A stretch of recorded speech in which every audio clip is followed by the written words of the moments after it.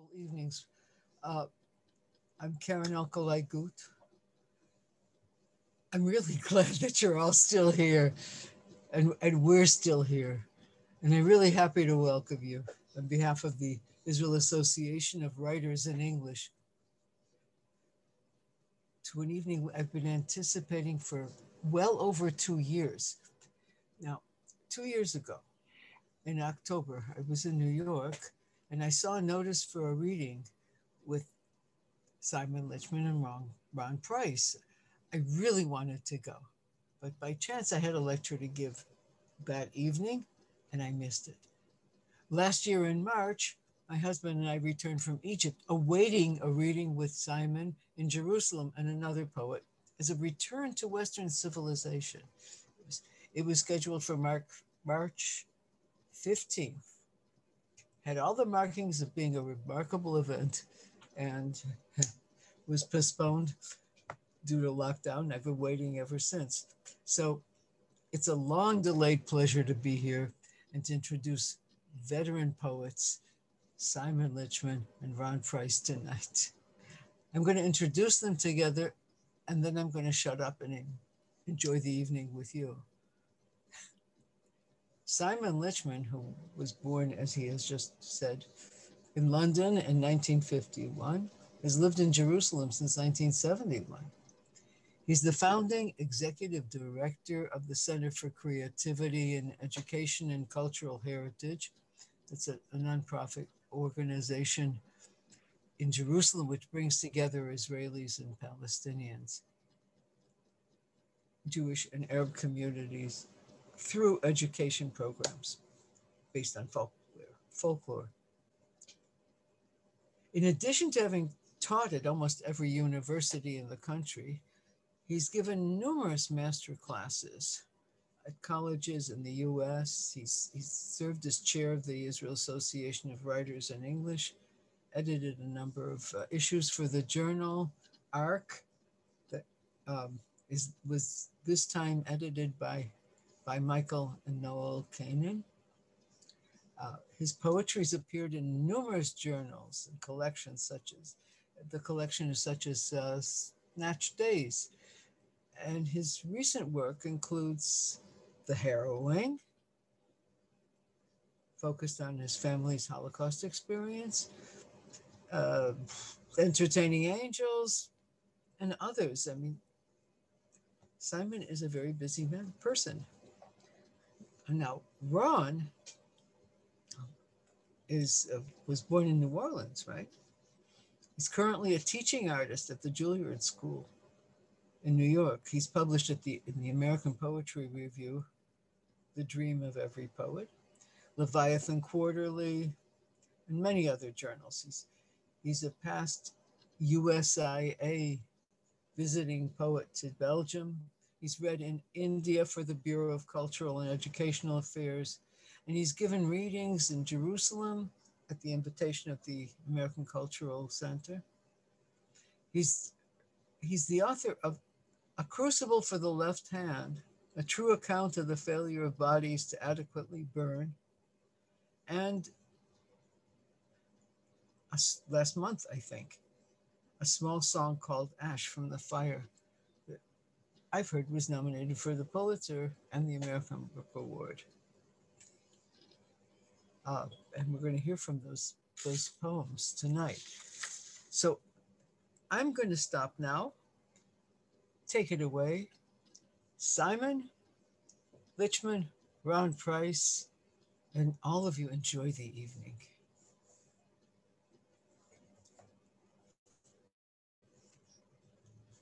Simon, you have to unmute. Oh, and the rest of you, of course, will stay on mute. Just Ron was actually grew up in Memphis, right? Where you were born in Milwaukee. Anyway, he didn't grow up in New Orleans. He grew up in Memphis, anyway, so Ron and I basically have come from very different environments. And while he played in the woodlands of Memphis, Tennessee, I was climbing trees, the trees of Stanmore Common, which is near London. We met in Philadelphia, as you can see from the invitation. and we've been reading poems back and forth ever since. We envisaged this evening as a journey through the landscapes of our lives, loosely associated with place. So we're going to do like 15 minutes Ron, 15 minutes Simon, 15 minutes Ron, 15 minutes Simon. So over to you, Ron. Okay. This first set of poems, it's set in a place called Nankana County. Nankana is a Choctaw word for seer or prophet, and Chickasaw term for both home and coming home. The center of Nankana County is Memphis, but it stretches over across the Mississippi River into Arkansas and down into the northern part of the Mississippi Delta. This first piece is called First Story.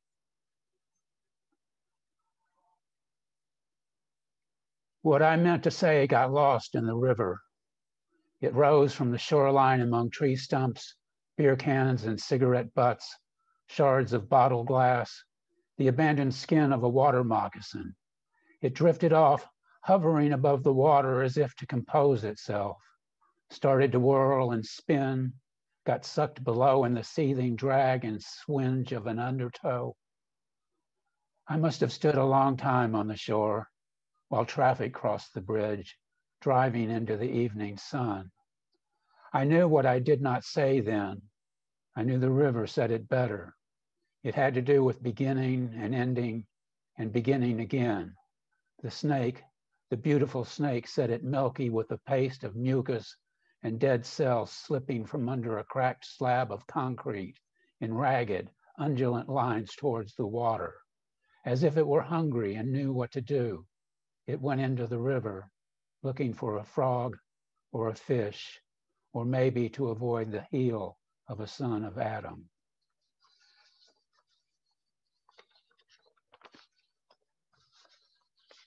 This next piece is called Willow Bend. And it begins with an epigraph, a couple lines from a poem of Etheridge Knight's. And those lines say, "And I ain't never stopped loving no one. Oh, I never stopped loving no one." Willow Bend. A tar paper cat house and bar poised on a bluff along the river. A woman stands on the veranda wearing a slip. She leans against the railing and cools her neck with a glass of iced tea. It is dusk. It is August heat. The clouds are low down gray, no bird call, no flies, no cricket pulse, the scent of rain hovering like a John who won't get on with it. The river is often low this end of summer. The stench of flood waters swollen with uprooted trees, sewage pipes, a quilt, a car door, the roiling carcasses of drowned pigs, mules and deer bellied up among the 10,000 snakes and sealed coffins bobbing in the current suck and rush toward the second death.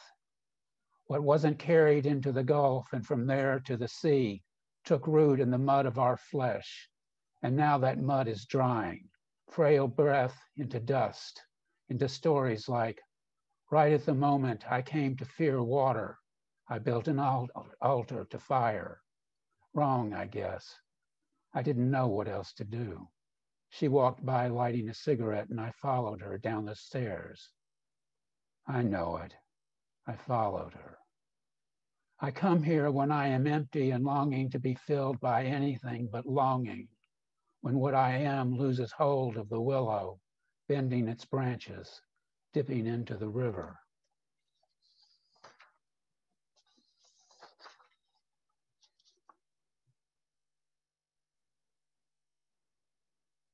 This is called Versions of My Father's Disappearance into a Hawk. A highway motel, a man alone in bed with a chill congruent to March fog at dawn.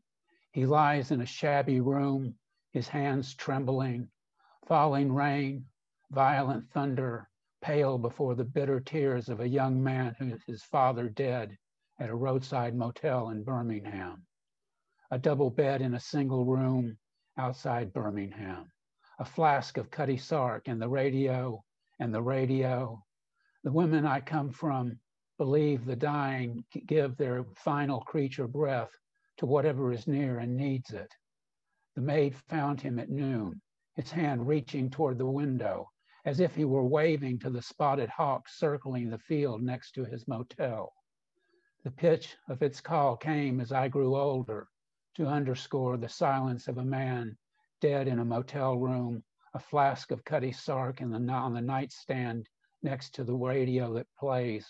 It plays for anyone not listening to the hawk.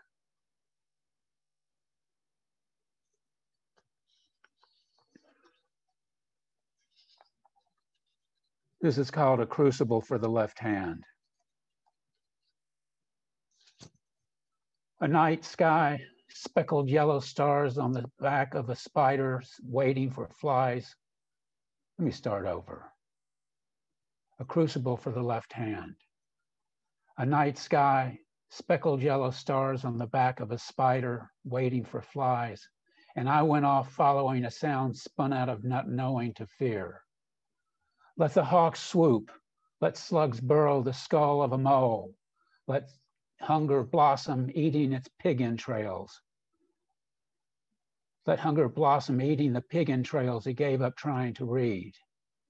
One dance, he said, pirouettes along a feckless edge where what we fear stumbles and falls and makes of us our death. Yeah, she said, you keep on with that fool talk. What's a graceful death among the dead? Words save nothing. Rainwater on the grass, on the leaves of the dying elm. This is no song of dry bones. A claw scratches and clasps a wet stone, small twigs smeared in its bloody fur. A wounded raccoon dragging its bones from a roadside ditch toward cowslip, through cowslip and weeds, toward any dark tree at the edge of the field. She found the right hand of a man cut off and tossed in the weeds, gave it to me, said I'd know what to do. I nailed the hand to this poem.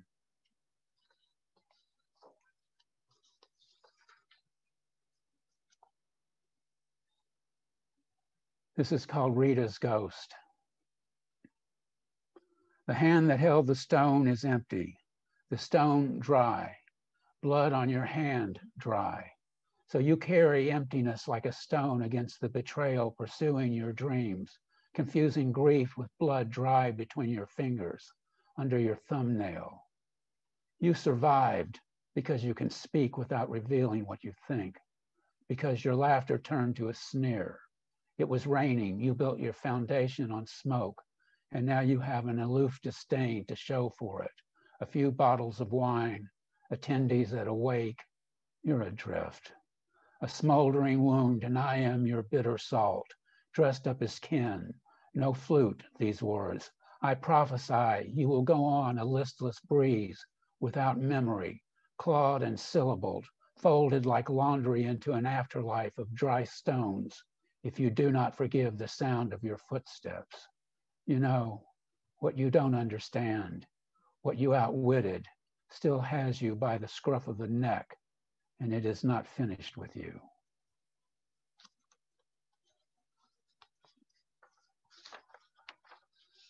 And this last piece in this set is called Non-Counter-Primitive. Winter Light says it is safe here on the rotting hull of the John boat, upside down and moored, half in water to weeds, dead leaves and mud said farewell to over and again.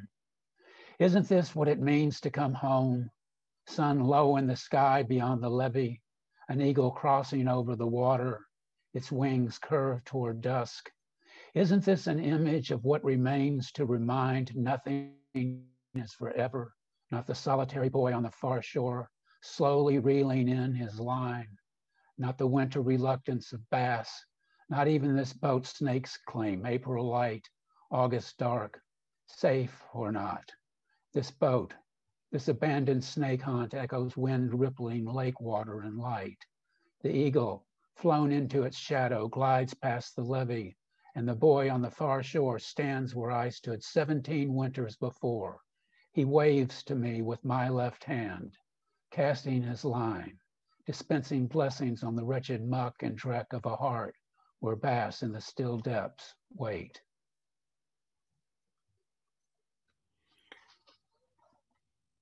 I think that deserves everyone to go off mute and to give a round of applause at the end of this first. Wonderful. Thank you. Well done.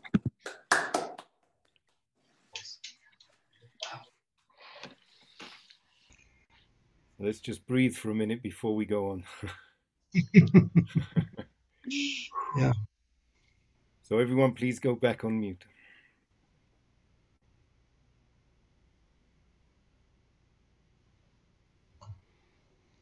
Okay.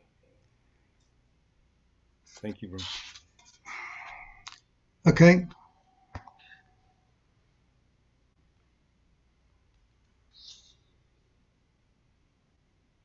Shall I start, Michael? Just a sec. Okay.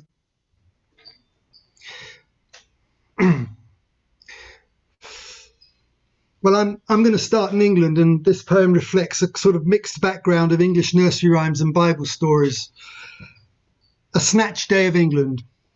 In my after, and the sight of ease with which to fold the knotted skies into the mix forget-me blue, hills to be blown over sea like seeds of an antique grandmother's clock, face of sun racing through hallways jumbled with jumping cows and swinging mules, where picture frames cut loose from backdropped crystal, the drought that brought the brothers to him saying, "We beg of your plenty and will return the gift in kindness. For see, we have no wealth, our heads are bowed, our harvests have not dealt us well."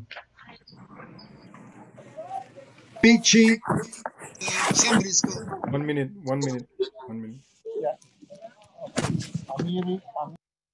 Oh, okay, great, thanks.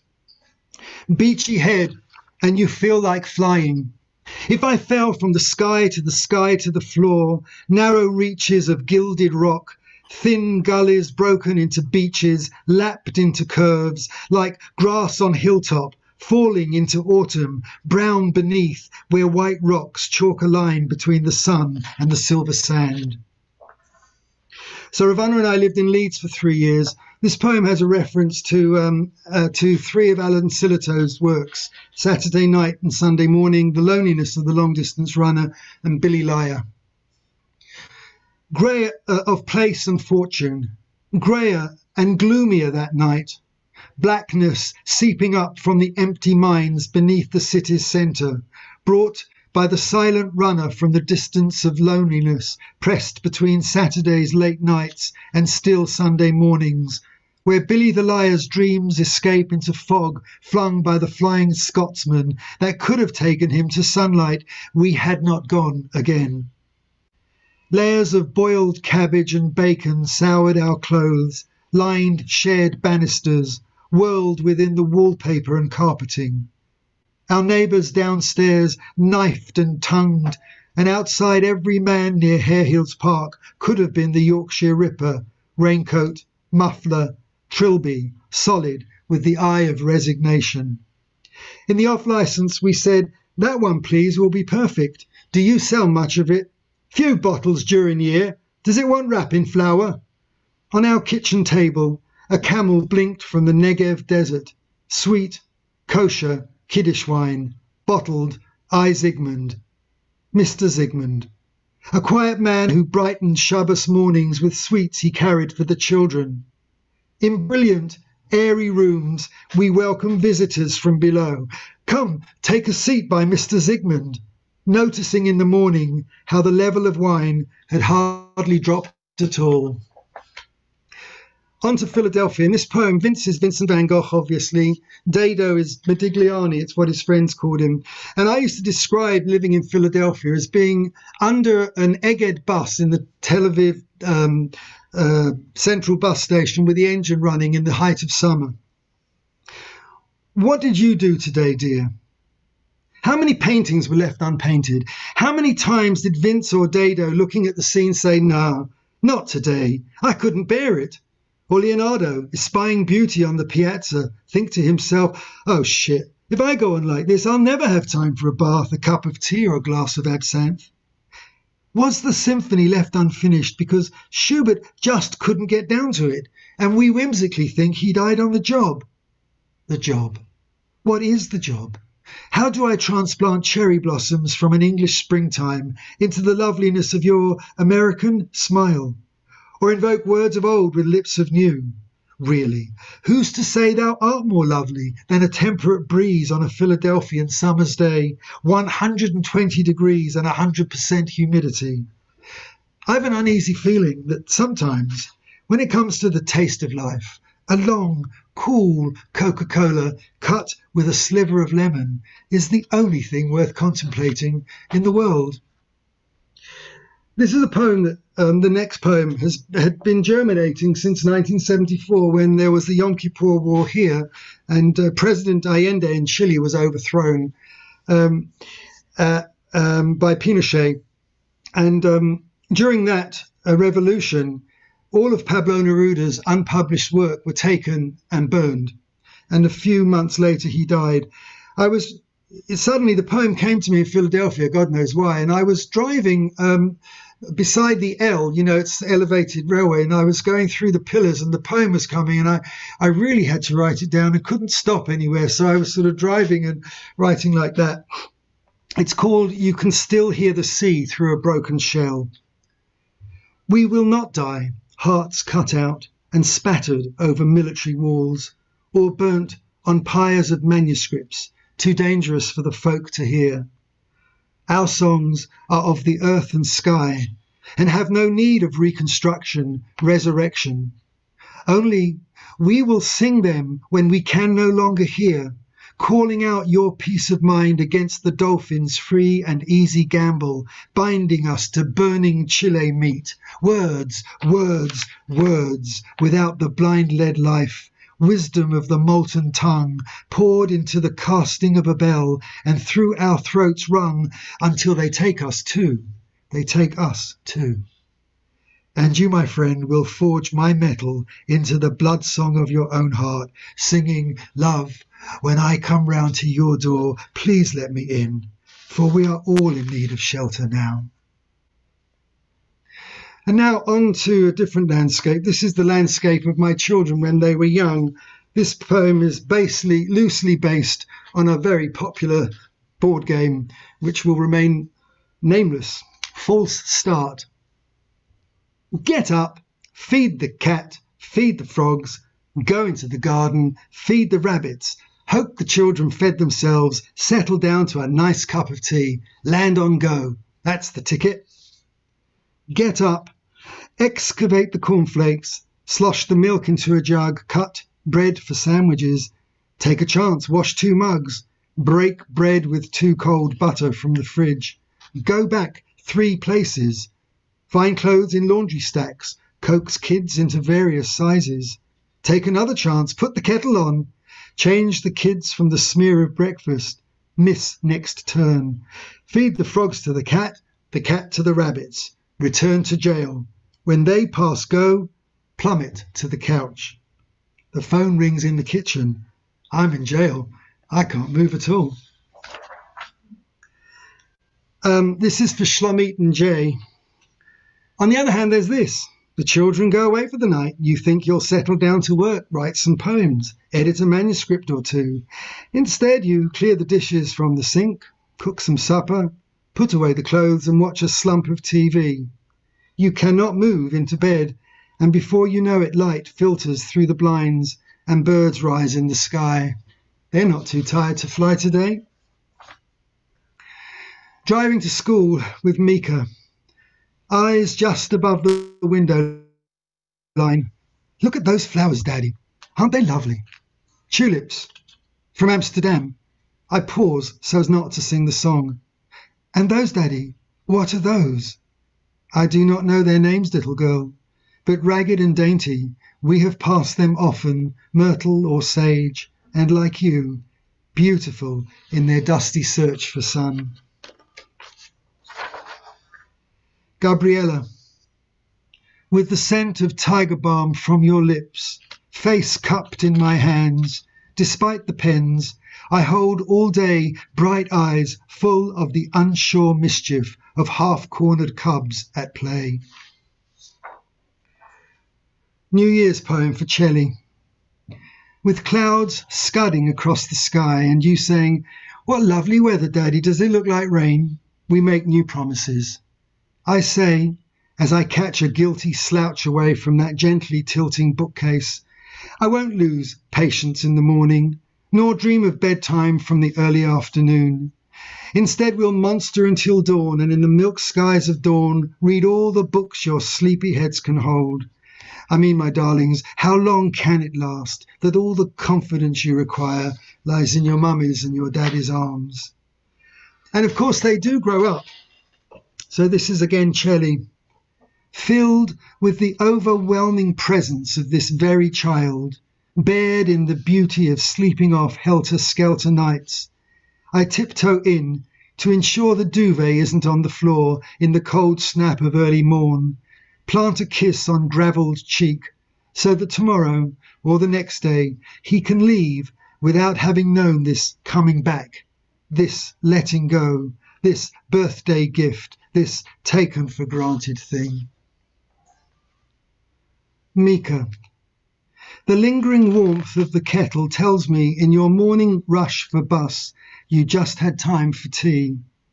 Shall I pour it out and start fresh 2 hours on, or reboil the water and, despite the slight metallic taste, savour the knowledge that we drink from the same well?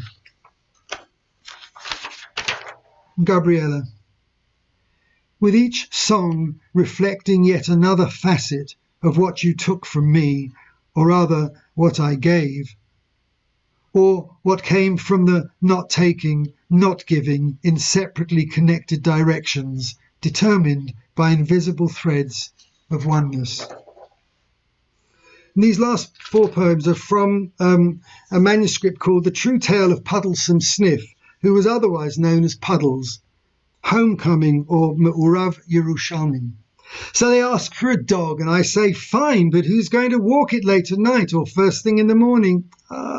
They say, we'll do, one time, full of young certainty, but definitely not a shepherd. And we put the time of acquisition off and off until one day Mika, home from school, announces, "My classmates' dogs had puppies, we have to go and see." "When?" I say, somewhat startled. Yet on the Friday afternoon, with Shelley and Gabriella missing all sorts of other fun, the mum casually throws a large box into the boot of the car with a small packet of dog food, just in case. "What kind of a dog?" I ask. "Well, the mother's a Belgian Shepherd, but the father's a Labrador. We all love labs." The owners explain that there are only 2 puppies left, the withdrawn dreamy black and the multi-tan, the most adventurous, which is why she's still here.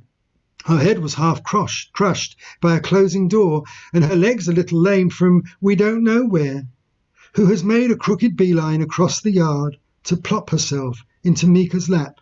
"Well, you wanted them to see me. When we going home?" It's hard to know just how old a being you are. If it's 1 times 7 for the first 10 years, then 1 times 5 up to the accelerated end, so that at 15 you are 93, and in the course of 1 more of our years you become 104, much as 12 months for a 5-year-old is 5 minutes for me, or 3 seconds for someone in their 90s. So I ask my trusty friend, reclining on the coolness of early evening tiles, from your perspective, how old am I? Me and the dog grew old together. As I watch her drag her bulk upstairs or stand at the top, do I have to go down, creaking knees and grating shoulder bones, unless she sees a cat? And then the years roll off her back. Her fur rises, her bellows howl, and she's off at the pace of her prime. I ask myself, where's my cat? What might be said? I have to remind myself that you were a dog, And yet the whole in my days and nights, the not rhythm of walks and feeding, the not mad dash to freedom, torn terror of the neighbourhood, these vanished things beyond repair. Desolate, over a dog. Perhaps they think, how stupid. But this friend would roam and wait, consider and decide, laugh at top-heavy crows and peacocks flapping from the chase. They'll say, dogs don't laugh, but we know they do. Oh, yes, we do. You can befriend wild things, birds and beasts, plants and trees, and they will join or receive you with a majesty of shade and hue. But spaces in our home suggest a coming and a going, a giving and a getting. Only love can understand. Thank you for that set. Round of applause, please. Beautiful, Simon. Thank you. Fantastic. Beautiful. Very nice. Hold on. Who is that? That's Simon. No, Ben. Coming. Okay, everyone back on mute, please. Hello.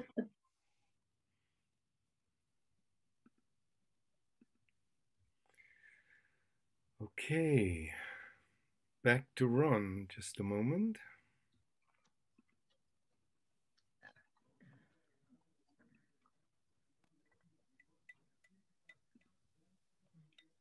Thanks, Simon.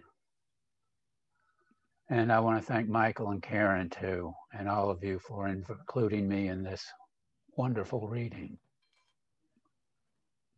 This first poem starts off at Calhoun and Beale in Memphis, a couple blocks from the Mississippi River, and ends up on Avenue C and 14th Street along the East River, a couple of blocks from the East River. And it sort of just drifts around from Memphis to Philadelphia, to New York City. It is north into winter. It is a side street south of Schwab's General Store on Beale, between Cotton Row, the old Lorraine Motel, and St. Patrick's Church. It is after the agrarians' harvest. Remember, they cultivated the word tradition instead of moonlight, substituted the odor of order for magnolia. They're dead, and Furry Lewis is dead. Elvis is dead. Ma Rainey II and little Laura Dukes dead or with Slim in Paris. 3 gray-haired black men and 2 white boys hunch over an empty parking lot. The white boy in a red polyester suit throws the dice, snake eyes. Brown Mississippi River water twists and flows toward the Gulf. The fish of what is headed north bucks against the current. All afternoon, a hawk inscribes circles in the air above a red barn in a field where mice scramble among brown corn stalks. Limestone quarries, sulfur, and the hawk's glare. Its eyes are the prism of a strip miner gazing through his garden of slag heaps. Dutch elms stand like ragged Confederate uniforms guarding the garden, the barn with a collapsed roof, the rusted silo, a gutted '59 Ford truck. Gray clouds and a cool breeze silkscreen the trees blue as the cry of a hawk, the same blue the spruce knows, with its love rooted in loneliness. Snow and dusk touch the summit of Blue Mountain. Night descends on the wings of the bald eagles that once nested these peaks. Somewhere on the other side of these mountains, the spirit of Charlemagne is drunk on the fumes of the Delaware River. Whatever drove off those great winged birds is there too, buried in the snow of religious belief. Signs in the city of desire, a flop house by the Lincoln Tunnel, love thy neighbor, do it here. A tenement wall in the Bronx, Vinnie Joe Cupcake can cook his meatloaf in my oven anytime. Signifiers from the time of human generation and not the seasons of earth. Real estate value. You are 38 miles downriver, downwind from a nuclear plant.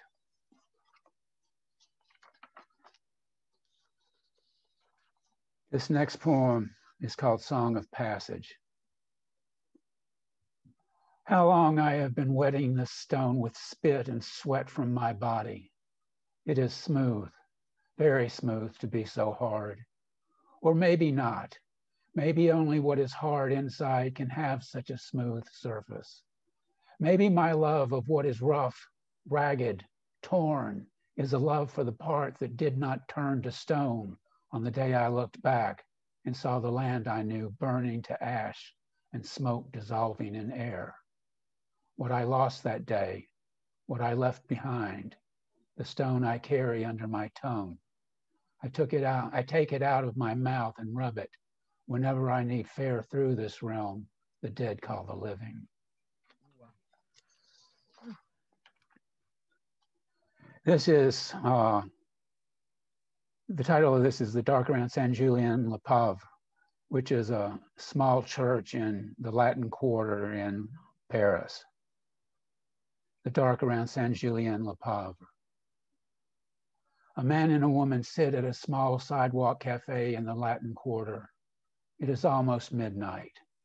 A half block away, flames shoot up out of the crowd into the air from the mouth of a fire eater. Couples and small groups and a few solitary walkers wander past the lit windows of closed storefronts.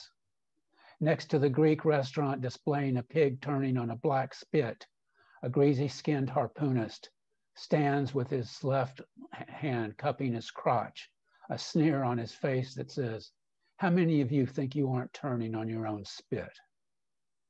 The man and woman sit without longing to be somewhere else. They have forgotten whatever harm they suffered at another's hand. They do not wish they were younger or older. There is no one they envy. They sit at a small table, each filled with the pleasure of the other's voice, sharing the last of the wine poured from a carafe into a single glass.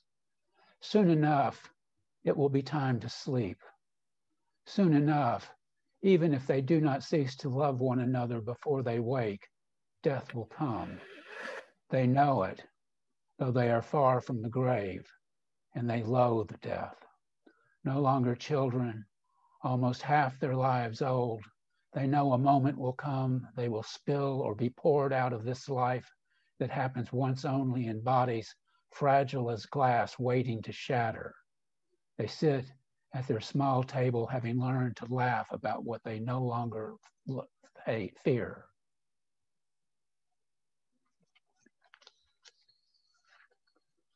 This next poem is part of a sequence. The title of the sequence is Letters to the Danaid, and it's sort of set at 9/11 in New York. I searched through twilight scented the color of ripe plums, walked the steps where we sat that night in the park, the trees drinking the dark underside of leaves, moonlit and flashing, homesick for a place that was never home, and went back to my apartment and fell asleep reading your imaginary letter, dreaming a voice delicate as wine or blood, the city in flames, the towers fallen, our lives together or apart, nothing, an indulgence neither of us could buy. That place we found is still there, buried in ash under ideologies and melted steel. That flashing, your voice gone the night you opened to me, gone into a sky lit with dead stars. I brood on the seared bones of absence, having lost you the way all things survive because our names are not drawn out of dreams any more than rainwater washing ash off the leaves of the honey locust. I wanted your fingers on my lips when I died.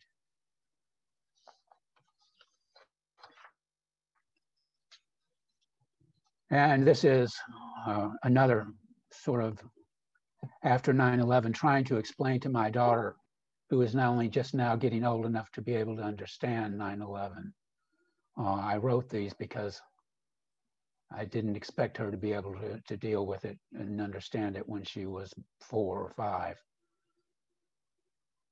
First spring after the end.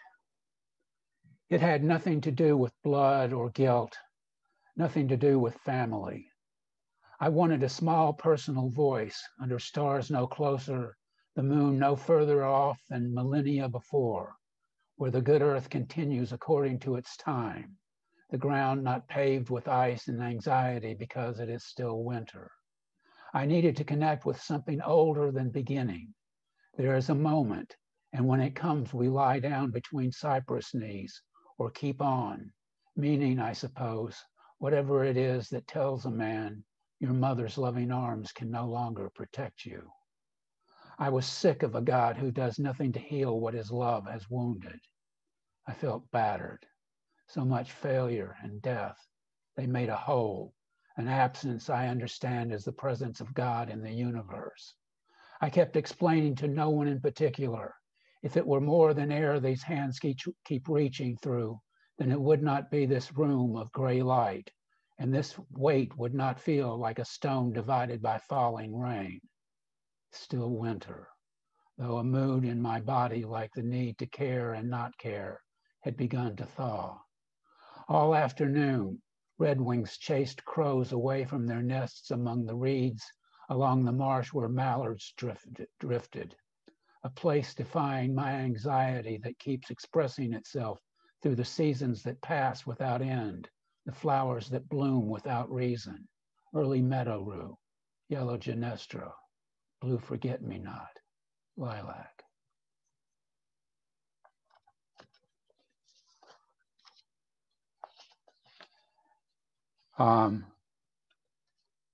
Simon found the brotherly part of Philadelphia when he was there. I found mostly what brothers do to each other in the Old Testament. This is called Philadelphia Song. We are not flowers, we are not dew. Those of us who came through have forgotten more than we remember.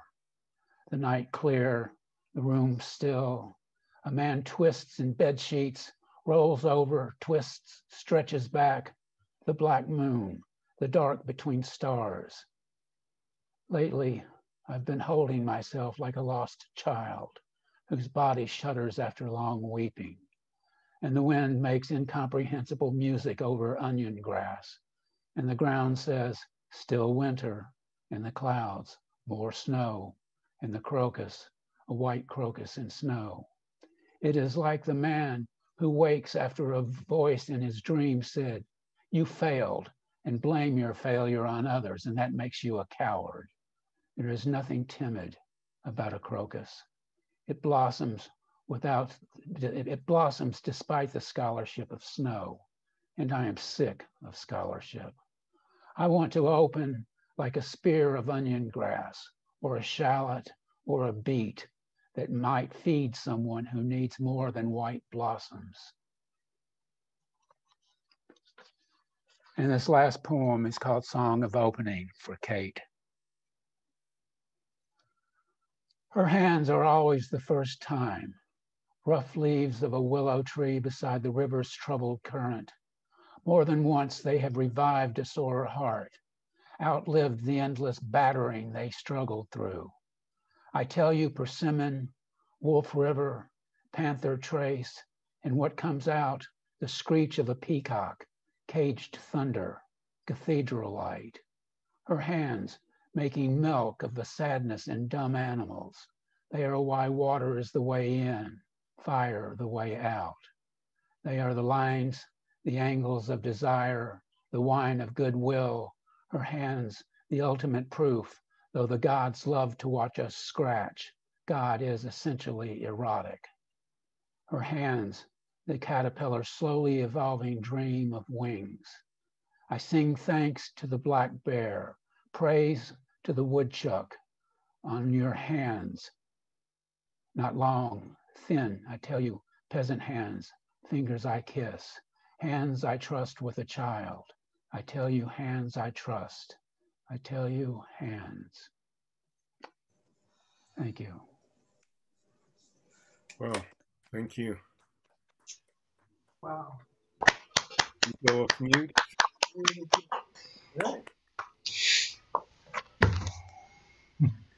Take a breath.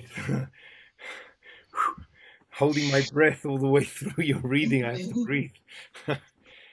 Whew. Beautiful. Okay. So now for the final set from Simon, please return to your muteness, all but Simon. Yeah. Oh. Thank you, Ron.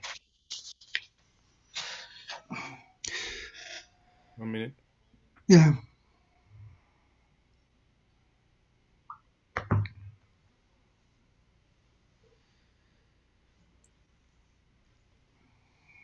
No, strange.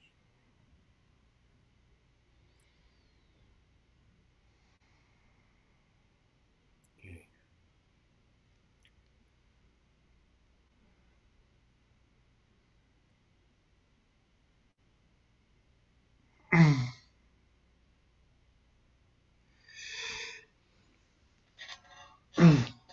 This poem, the next 4 poems come from a sequence called The Punished Wound, which is a reference to Dennis Silk's collection of poetry called The Punished Land.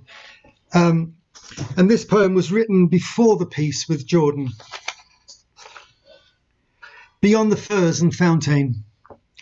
It is these views where a sea sunk into its depths of salt pearls oleander, sage and oak, mountains chipped into the tracks of wild gazelle, a ridge of paintbrush evergreens carved from light along an edge of branch within a thin blue sky, blown to almost chalk, rising in the distant rose of Jordan.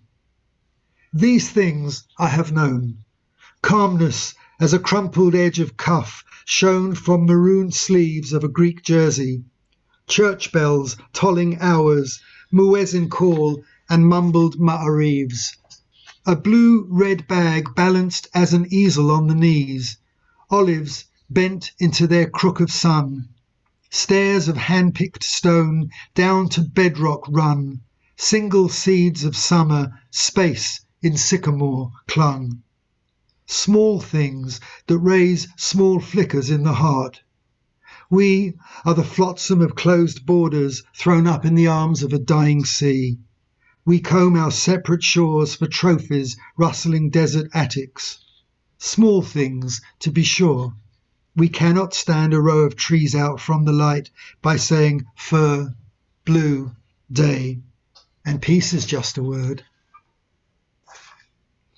This was written in a hospital waiting room where there was a nun playing with her rosary and an elderly Muslim man with his prayer beads, arthritic beads. Holding the thread of life, they tease meaning out of the quiet chink of sacred digits that separate this thing from the other, this name of God from this Friday prayer, that Thursday afternoon, this day of hope from all other days in which we worry away the rose, slipping off the frayed edge of the order we enclose.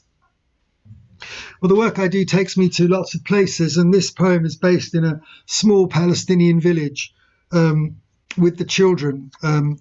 You should know that my name, Simon, is actually Shalom, and that's the name I received at birth, my Brit, after my great-grandfather. In England, at that time in the early 1950s, all the Shaloms were Stephen or Simon, so I got Shalom. You couldn't go to school in England with a name like Shalom, you know, what's your name? Peaceful. What's your name? Hello. So Simon worked best. Shalom. They beat their tiny wings against my back, according to the pace of running after. To say those little things in words too few we share. Thank you, Simon. How are you, Simon? They like to use my name. But it is not enough to stand between what is and all that was, is not enough to keep the roads paved and the fields intact. Yet I will pit the promise of this name against the gathering clouds of summer snow that rots the roots of all we grow. Route 317. Acrid smell of rubbish burning somewhere in the hills beyond the road past Hebron. End of sky fade, grey, green, brown. dry walls surrounding olive trees and grapevines. Were it just this calm, you come to my land, I'll come to yours. These next few poems on the subject of where one writes, these next few poems were written during various concerts while I was marveling at just how composers hear their art. So it's called whatever it's called, or from wherever it comes, and it's dedicated to Baruch. After the Ave Virum of Mozart, the way it creeps out of a majesty of nowhere into full-flighted, multi-voiced engagement with all that is holy, a complete harmony of time and space, and the organisms held by this in place. After Beethoven's trio in G minor, Opus 1, number 2. I've always wanted to say that, Opus 1, number 2. The opening wrench of Nigun, talkback piano, cello violin, gospel moves, rock and roll, refracted into see the sky, possible. See the stars, possible.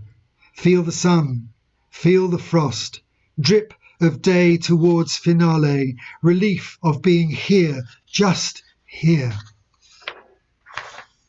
And this is after Benjamin Hochman playing Mozart's Sonata number 11 in A major. Because music can induce or calm frenzy seeping from the eye, where blades of grass dance interlocked airways to find the sun without disturbing other blades of grass turning towards the centre of their breath. For it is the gentlest of hands, alive to an intention laid down centuries ago, as if it was clear that life could not go on without it, sunken into an almost 70-year-old child gazing at his first butterfly. After Kyrie in Schubert's Mass in G major, the bel canto choir of Jerusalem with my wife singing, in the Jerusalem Oratorio in the Church of St. Vincent de Paul. To be free for the fresh breath of poetry in the responsive tree, register of stone, shape of cloud, embodiment of mass. As of the very young mother gazing upon the dead world in her arms, leaden hope on her lap, foreshadowed in fold of cloth, path of eye telling grief.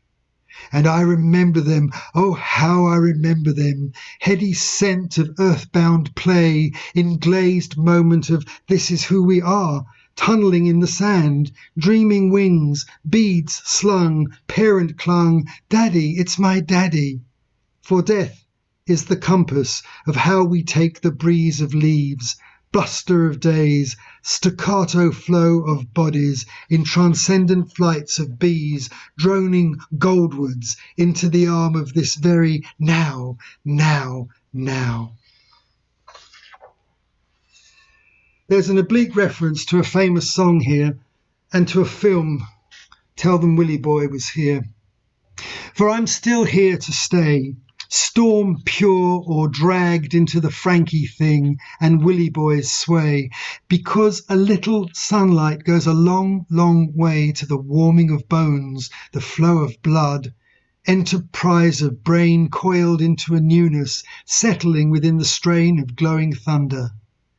What's the difference between one path and the next, one sentence and the last, when atoms exchange flawed perceptions of what we expect to be and how we want to go?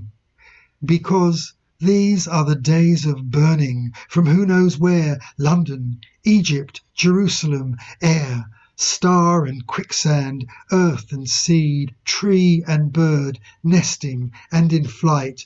I have lived a stunning sight.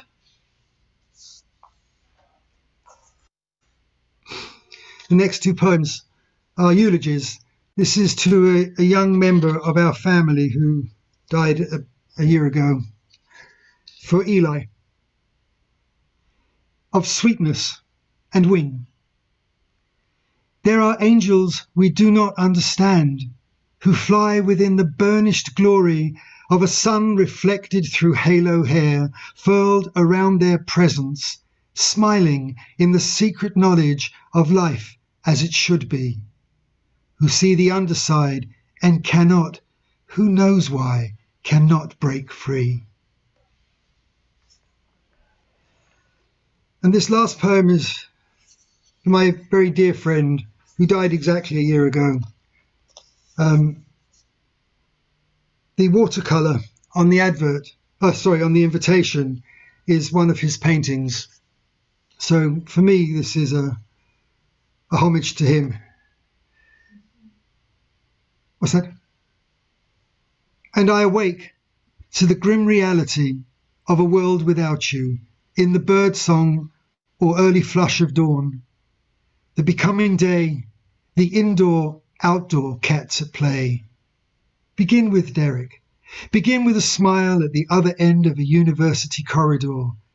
Begin with the questions of an immense intellect, carefully crafted essays and points of view, within the mature elegance of wing-back chairs and draped hues.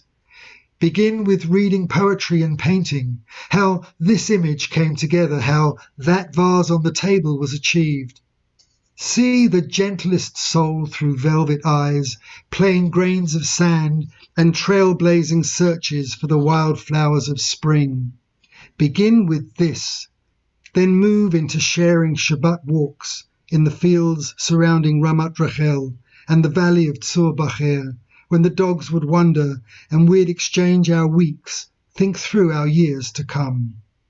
Begin with loss, this one long scar, this gash, this desolation. Thank you. Please tell us his name. Derek. His name is Derek Stein. Derek Stein. Please, everybody, unmute. Simon.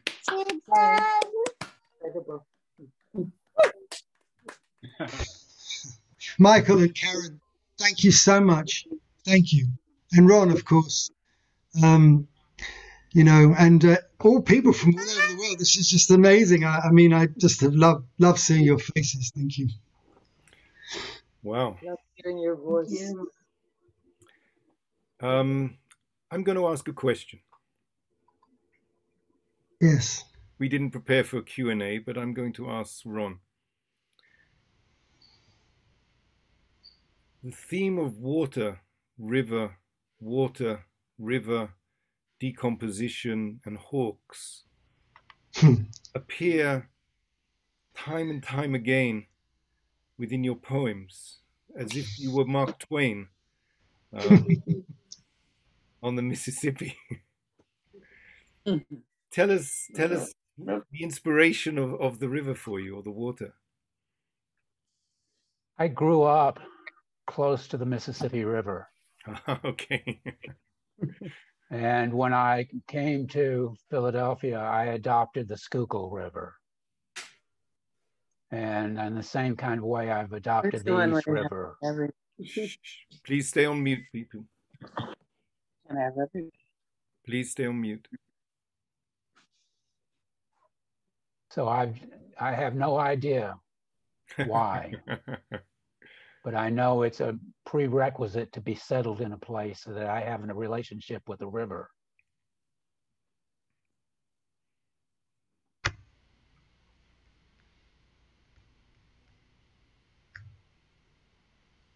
Thank you. I mean, I guess we would answer other questions or comments if anybody wants. That's okay. And if not, we can go to bed. I mean, Ron, you can have your day. We can go to bed. I've got a question. Hello? Wait, please identify yourself. Who is speaking? The guy waving right now. Okay. Ezra from Family Marvel. Yeah, for Ron, it's for Ron. Again, hawks and eagles come up a lot. And early on, you mentioned sort of the first people and natives. And I was wondering if there's any connection between their sort of lore to do with actually the immense power of the eagle and your sort of connection with the constant use of life and death and all of sort of, yeah. Wow, that sounds like a great review for a back of a book.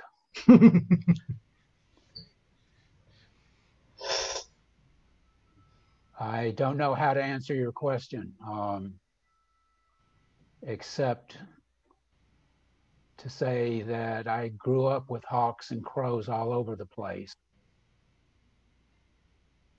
And they seem to lead me to New York City. Or at least to Blue Mountain, Pennsylvania. The rest of the way I had to get there myself. But for the last 3 years or so, there are a group of hawks that are nesting in a church on Park Avenue in Manhattan. So maybe they followed me. It's a poem.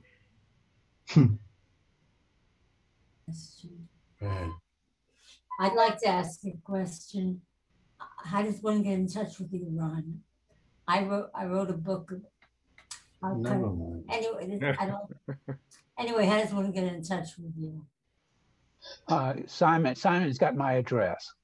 Okay, and I have Simon's address. Thank you, Lois. Well, I think we want to thank you both for an amazing evening. That everyone has been inspired by you. That you're both so different and yet so mutually fruitful. And I really want to thank you both. And I want to thank you, Ron, for having been born in Memphis and not in New Orleans. I really am sorry. I kept That's so, not to worry. Beale Street, and I'm forgetting where I was, and so I mixed you up. But I think that if we have any questions, you can write. People can write it in the chat, or can write to Michael. Write the questions to Michael Kagan, and he will transmit them, because it is kind of hard to find everybody in this great crowd, this wonderful crowd, and I'm sure that they would even love to have you both say something to them about how you became to be mutual poets, and or poets that write together.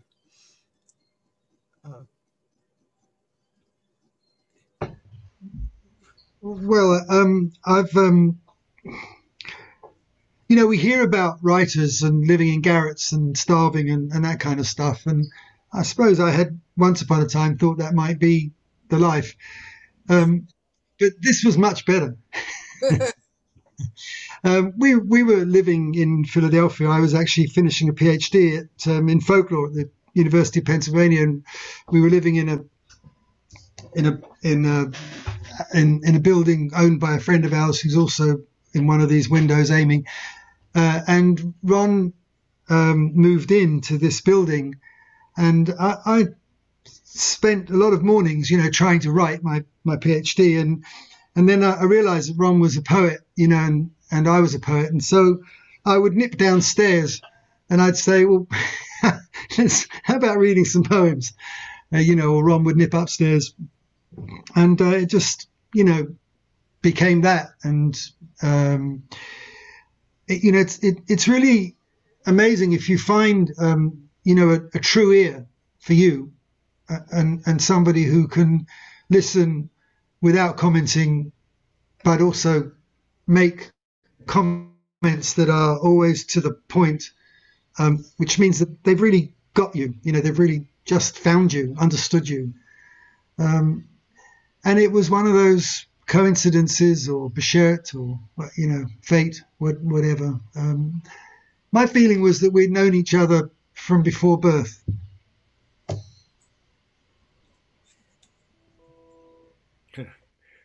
Ron, do you have a comment on that one? No. No. That covers it.